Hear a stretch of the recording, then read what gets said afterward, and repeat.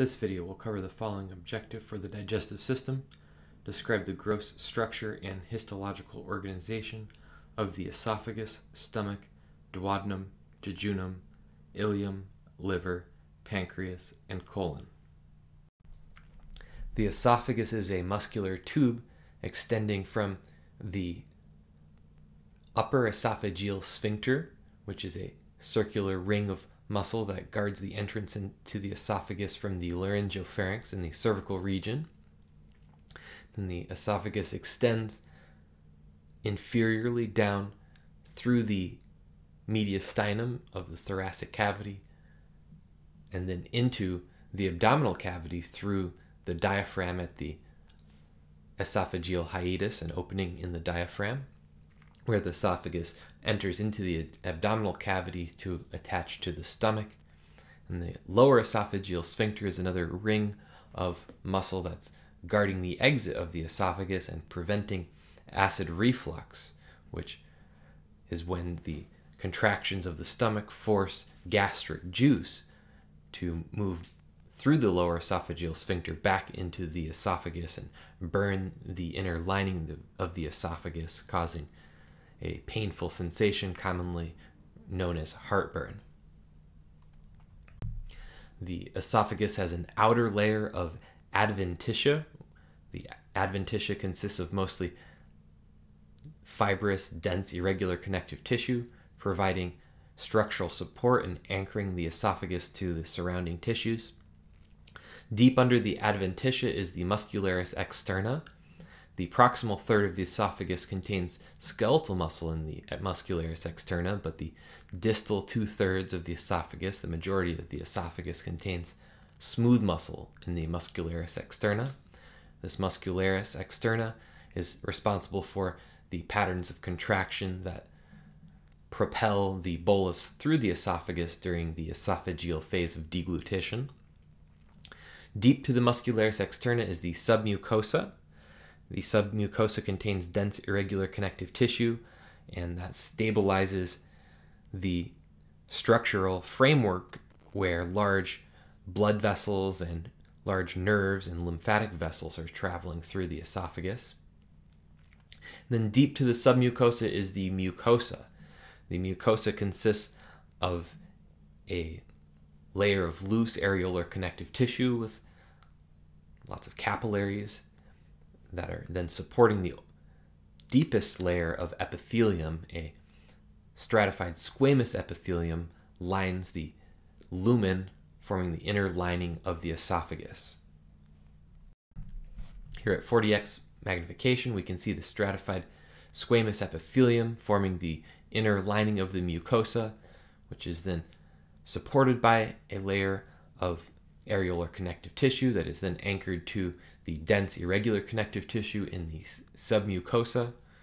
And then surrounding the submucosa is the muscularis externa, and then surrounding the muscularis externa is an outer layer known as adventitia. So here with 100x magnification, we can see a little bit better the stratified squamous epithelium that forms that inner layer of the mucosa. And then with 400 times magnification, you can very clearly see the stratified squamous epithelium forming that inner layer of the mucosa. Then there's a thin border of loose connective tissue that contains capillaries supporting the epithelium. And then deep to the mucosa layer is some dense irregular connective tissue forming that submucosa. This illustration shows us the general structure of the alimentary canal that is found from the stomach through the small intestine and large intestine. There's 4 major layers. The most superficial outer layer is known as the serosa. So in contrast to the esophagus, where the most superficial layer is the adventitia, and the adventitia is a layer of dense irregular connective tissue, in the stomach, small intestine, and large intestine, there is a serosa, which is a serous membrane containing a simple squamous epithelium and a supporting layer of areolar connective tissue. The serosa is also known as the visceral layer of the peritoneal membrane. So the peritoneum is the serous membrane lining the abdominal cavity, and the visceral layer is also known as the serosa and is covering the abdominal organs. The mesentery are folds of the peritoneal membrane that connect between the outer parietal layer of the peritoneum and the visceral layer, or serosa. Deep to the serosa is a layer of smooth muscle known as the muscularis externa, so sometimes just abbreviated muscularis. We like to call it muscularis externa to distinguish it from an inner layer of smooth muscle known as muscularis interna. Muscularis interna will form the border between the submucosa and mucosal layer, but the muscularis externa has two layers of smooth muscle through the small intestine and large intestine, an outer longitudinal layer that contracts to decrease the length of the alimentary canal, and an inner circular layer that contracts to decrease the diameter of the alimentary canal. Then there's the myenteric plexus, a network of nervous tissue located in the muscularis externa, found in between the outer longitudinal and inner circular layers. Then deep to the muscularis is the submucosal layer. So the submucosa is a layer of dense irregular connective tissue. It does contain large nerves and blood vessels, and the nervous tissue forms the submucosal plexus, or the plexus of Meissner, the network of nervous tissue that's involved in regulating the glands in the submucosa, glands that will secrete mucus into the lumen through ducts that extend into the mucosa. And so the mucosa is the deepest layer of the alimentary canal. The border between the submucosa and the mucosa is the muscularis mucosa, or muscularis interna. This layer of smooth muscle then forms the boundary with the submucosa and the mucosa. Just deep to the smooth muscle is a layer of loose areolar connective tissue known as lamina propria, where there's lots of capillaries and small lymphatic vessels. And then the inner lining of the mucosa is an epithelium. A simple columnar epithelium forms the epithelium, forming the inner lining in the mucosa, lining the lumen. The peritoneal membrane is the serous membrane lining the abdominal cavity. It has two layers. The outer parietal peritoneum lines the walls of the abdominal cavity, and the deeper layer, the visceral layer of the peritoneal membrane, lines the surface of the organs inside of the abdominal cavity. And when the visceral peritoneum is lining the alimentary canal, it's also known as the serosa. Then the extensions or folds of the peritoneum that connect between the parietal and visceral layers are known as the mesentery. The stomach has four basic layers to its wall. The innermost layer is the mucosa, a mucous membrane with a simple columnar epithelium surrounded by a layer of loose areolar connective tissue called the lamina propria. Then there's a muscularis interna, a layer of smooth muscle that forms the border between the mucosal layer and the submucosal layer. The submucosal layer is a layer of dense connective tissue just superficial to the mucosa. Then surrounding the submucosa is the muscularis externa. And in the stomach, there are three layers of smooth muscle in the muscularis externa. The deepest layer is the oblique layer, and surrounding the oblique layer is a circular layer, and then the most superficial layer of smooth muscle is the longitudinal layer. And then superficial to the muscularis externa, the outer layer of the stomach is the serosa, also known as the visceral layer of the peritoneal membrane. a serous membrane that forms the outer lining of the digestive organs in the abdominal cavity. And so the regions of the stomach are the cardia of the stomach, where the esophagus attaches to the stomach, the fundus, the bulge that is superior to the cardia. The body is the majority of the stomach, and then the pylorus is the funnel-shaped distal end that attaches to the duodenum. The pyloric sphincter is a circular-shaped ring of muscle that regulates the emptying of the stomach. The right side of the stomach is a lesser curvature of the stomach, and there is a fold of the peritoneal membrane attaching from the lesser curvature towards the liver, which is known as the lesser omentum. Then the left side of the stomach is the greater curvature, and the greater omentum is a mesentery, a fold of peritoneal membrane that extends from the greater curvature and drapes anteriorly and inferiorly over the intestines. So it drapes down over the anterior of the abdominal cavity and then attaches to the transverse colon. The 4 layers of the wall of the stomach are the outer serosa surrounding the muscularis externa, then the submucosa, and then the mucosa. And while the mucosa of the stomach contains a simple columnar epithelium, that epithelium forms inward folds. And so these deep inward folds of the mucosa are gastric pits. And the gastric pits function as exocrine glands. There are chief cells within the gastric pits that produce an enzyme called pepsin, but it's secreted as an inactive precursor, pepsinogen, that becomes activated by the hydrochloric acid produced by the parietal cells of the gastric pits. And the enteroendocrine cells are cells that are producing a hormone known as gastrin that's regulating the gastric secretion of this enzyme-rich acidic gastric juice, which is important for chemical digestion of protein inside of the stomach. And so as the muscularis externa has 3 layers in the stomach and can produce forceful contractions known as churning that mix the gastric juice with a bolus to form a semi-liquid mixture known as chyme.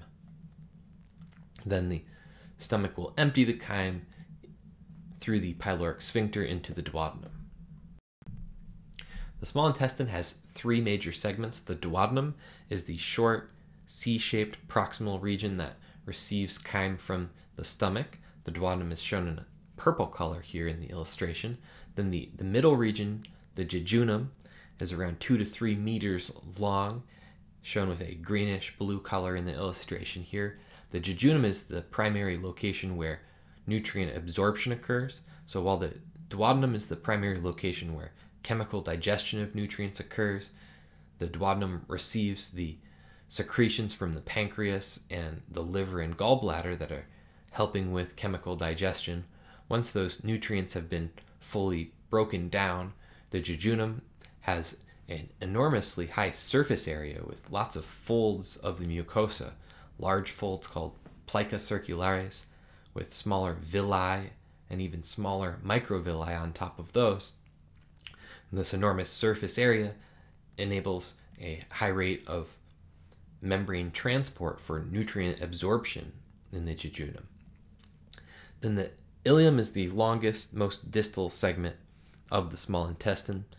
The ileum drains into the colon, into the large intestine, and the ileum, while it's responsible for some nutrient absorption, it also contains a large number of Peyer's patches, which are clusters of mucosa-associated lymphoid tissue that are responsible for regulating the bacterial environment of the intestines.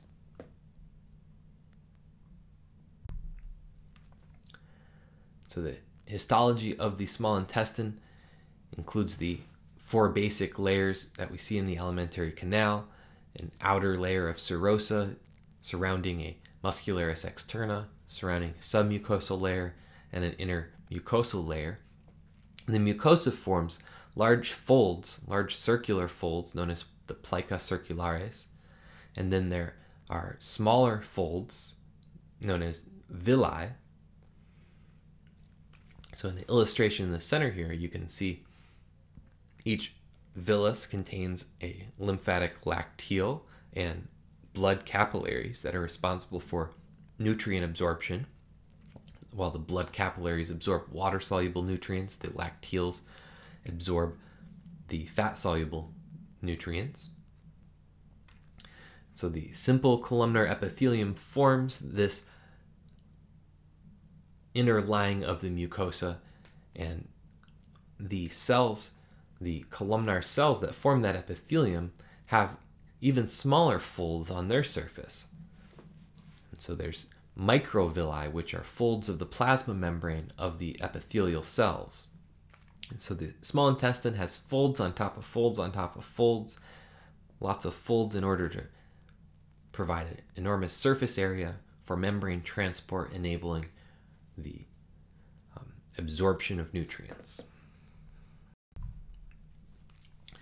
The illustration on the left here is a low magnification image showing the large folds known as the plica circularis.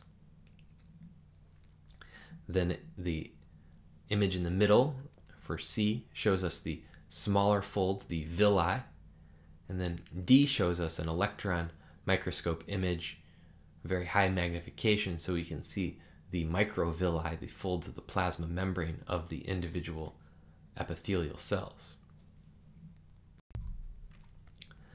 So here we can see the histology of the duodenum. And so the most distinctive feature of the duodenum is there are numerous exocrine glands found in the submucosal layer known as Brunner's glands. So the Brunner's glands produce an alkaline-rich mucus, which helps to protect the epithelium of the mucosa from the acidity of the chyme that's entering from the stomach. So here's another view showing us the histology of the duodenum, where there are numerous Brunner's glands found in the submucosal layer.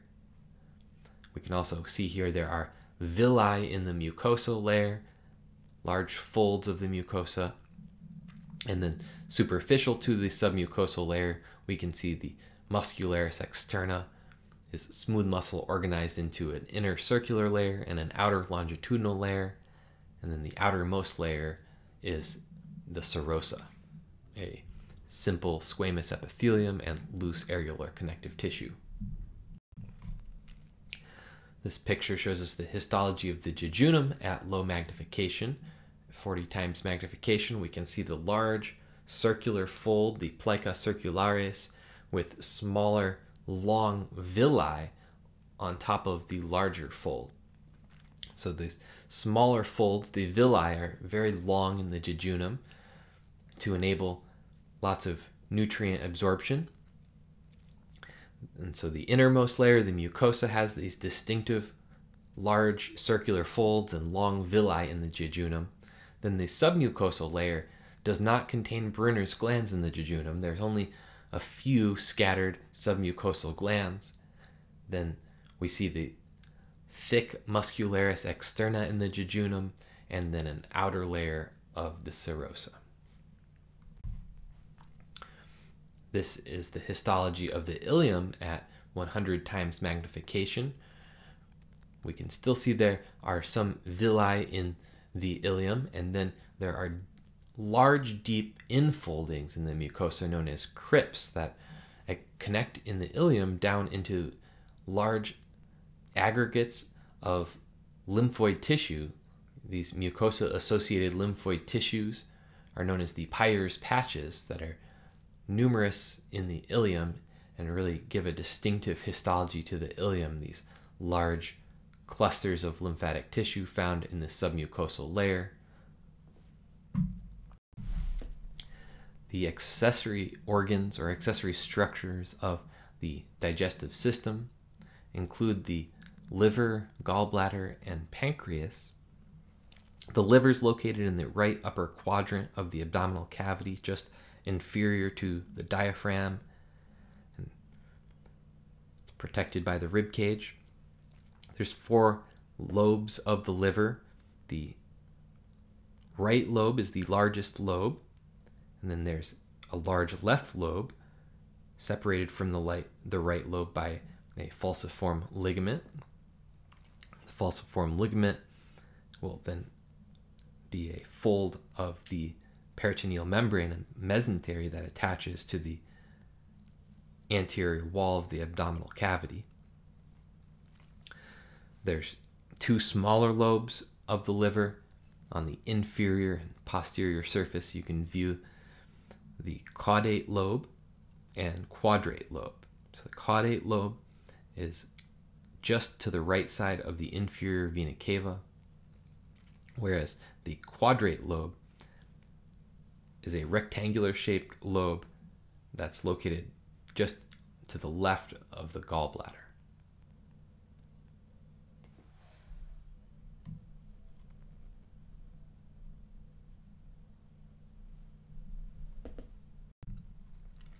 At the microscopic level, the liver is organized into functional units known as lobules.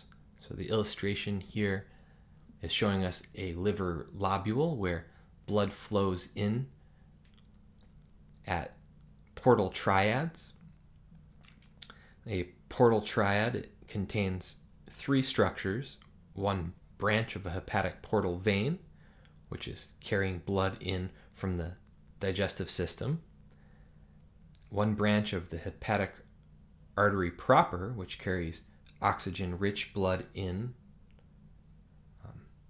and then there's a bile duct, and the bile duct will carry bile out from the lobule. So bile is the major excretory product excreted from the liver. The cells that are found inside of the liver, the epithelial cells, are known as hepatocytes that produce the bile. So hepatocytes are processing blood, filtering the blood, and then excreting bile. The hepatocytes are found lining the sinusoids that connect from the portal triads, where the blood in the portal venule and portal arteriole flow into the sinusoids. And then as that blood flows through the sinusoids, it's processed by the hepatocytes and then drains into a central vein at the center of the lobule. That central vein will then carry blood out of the lobule to the hepatic veins that will then drain the blood out of the liver into the inferior vena cava. So here we see the histology of the liver at 40 times magnification, where you can see the structure known as a lobule with several portal triads surrounding a central vein. Here's another image of the liver with a slightly different stain. There's still the structural functional unit of a lobule with portal triads surrounding a central vein. So the blood will flow in at the portal triad through the hepatic portal vein branches and hepatic artery proper branch. And then the blood flows through the sinusoids within the lobule and drains out through the central veins, where the bile then is excreted by the hepatocytes in the lobule into the bile caniculi that then drain into the bile ducts at the portal triads. Bile drains from all of the small bile ducts at each of the liver lobules into larger and larger hepatic ducts. The left hepatic duct and right hepatic duct join together, forming the common hepatic duct. And then the common hepatic duct connects to the cystic duct, which carries bile into the gallbladder. The function of the gallbladder is to store and concentrate bile. And so while the liver produces bile, that bile is stored and concentrated in the gallbladder, and then when we eat a meal, bile is secreted out from the gallbladder through the cystic duct and out from the liver through the common hepatic duct. And the cystic duct and common hepatic duct join together to form the common bile duct, and the common bile duct carries the bile down to the duodenum, where bile is released through the duodenal papilla into the duodenum, where it serves the function of emulsifying fat to help with the chemical digestion and the absorption of fat-soluble nutrients. So this illustration shows us the connection of the common bile duct to the duodenum, as well as the structure of the pancreas and the location of the pancreas relative to the duodenum. And so both the pancreas as well as the liver and gallbladder are secreting exocrine products into the duodenum to assist with chemical digestion. The pancreas has a narrow tail located in the left hypochondriac region and an expanded head region found in the epigastric region connected to the duodenum. The major pancreatic duct carries the pancreatic secretions down into the major duodenal papilla.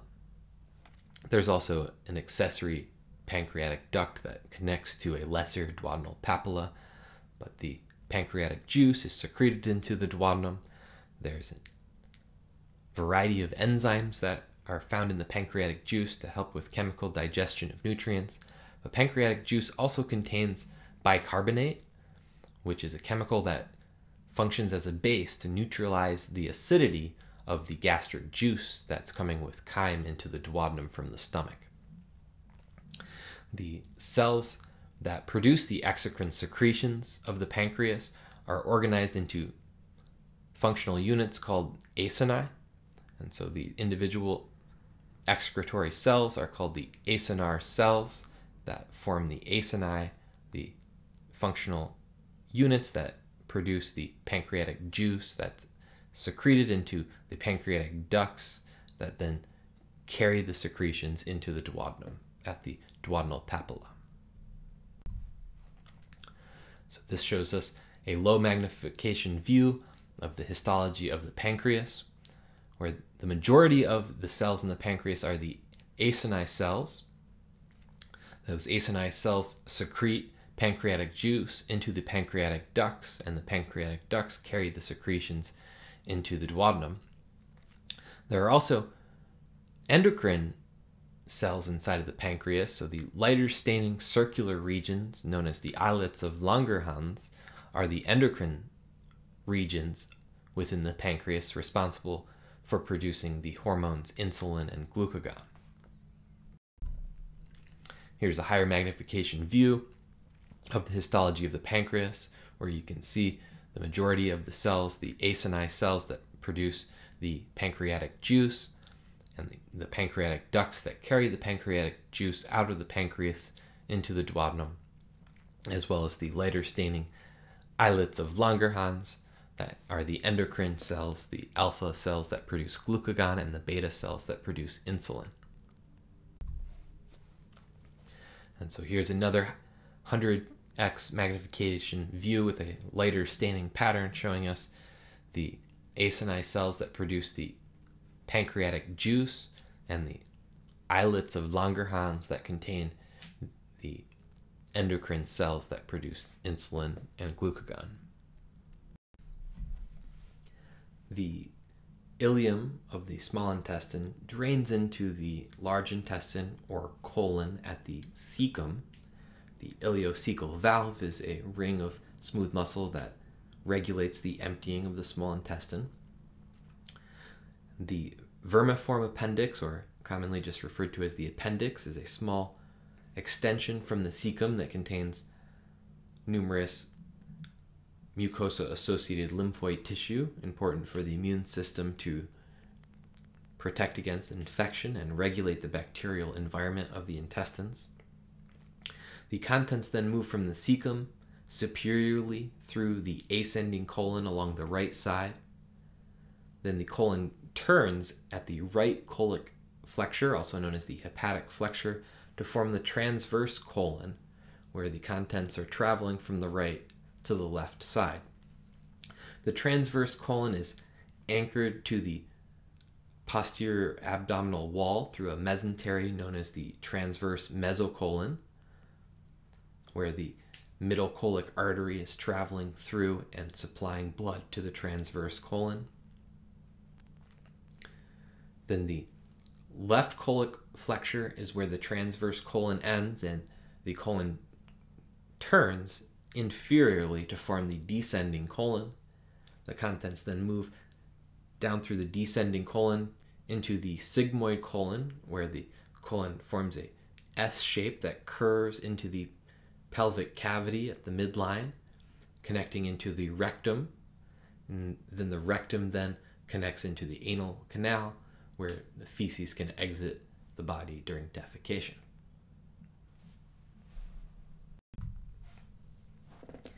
The surface of the colon contains numerous epiploic appendages that are adipose tissue storage, as well as a outer ribbon of smooth muscle that's visible on the surface.